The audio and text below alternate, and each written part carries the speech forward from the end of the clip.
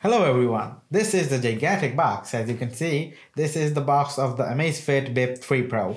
We have already unboxed it. Now we are just going to share our first impression about this watch. So let's unbox it again and start with the video. Some features that are highlighted on the box are 1.69-inch large color display, high precision GPS and GLONASS, so you'll be getting GPS on this device. So although this is a budget smartwatch, you will be getting a GPS on this smartwatch. And you also get long battery life, 580 m water resistance, blood oxygen saturation measurement, and 60 plus sports mode, which is a lot for anyone. Okay, taking the watch out of the box, let's go. Here is the watch.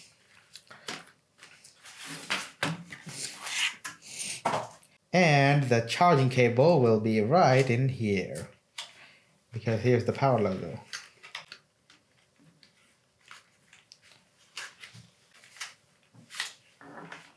Okay, this is the charging cable to charge this smartwatch.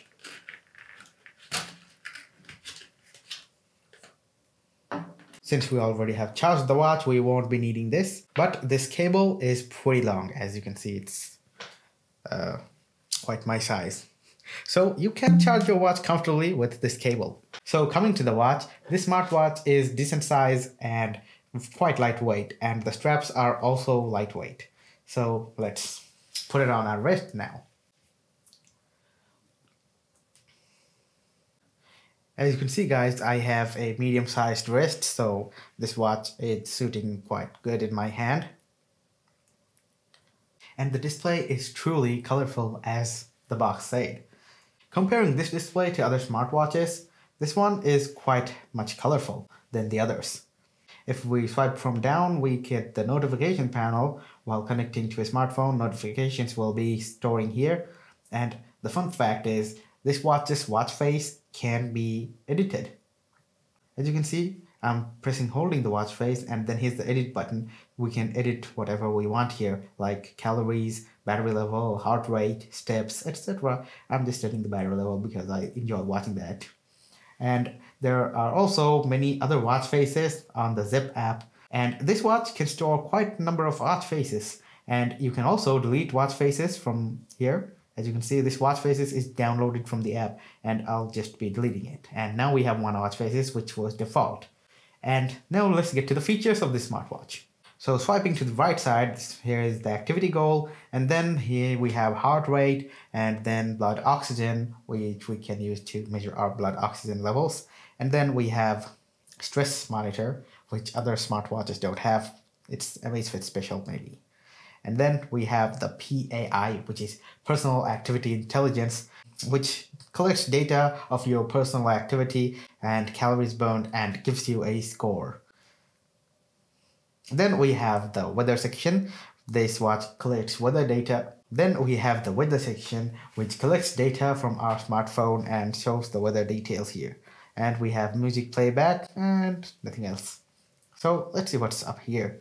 We have do not disturb mode. Then we have enable in smart mode, custom mode. We can schedule the do not disturb mode. Like if you're in work, you can schedule your work time and it'll automatically activate the do not disturb mode, which is a cool thing to have.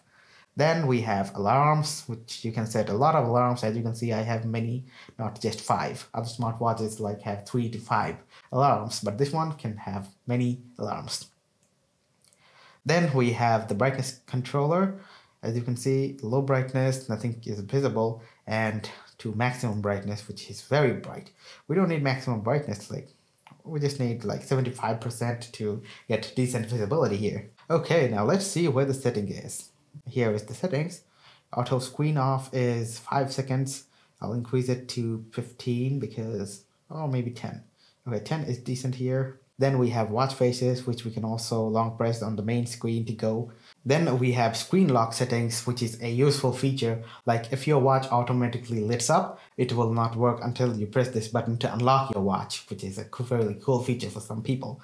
Now let's see what's down here. Then we have lift upon wrist lift. Like when you're lifting your wrist from downwards to look at your watch, it'll automatically lit up. Then we have light upon notification. If you have notification on your smartphone and it's connected to the watch, it will lit up again. Then we have preferences system. If you want to set down or reset the watch, you can use this option. So I guess that's pretty much it for this. This watch is an LCD display, but it's quite high resolution, which is a really useful feature. So at the end of the day, this watch will feel really good on your wrist, and since it is lightweight, you will not be feeling fatigued in your wrist. And you can also wear it while you're swimming because it is waterproof, so you'll be getting a lot out of this budget smartwatch.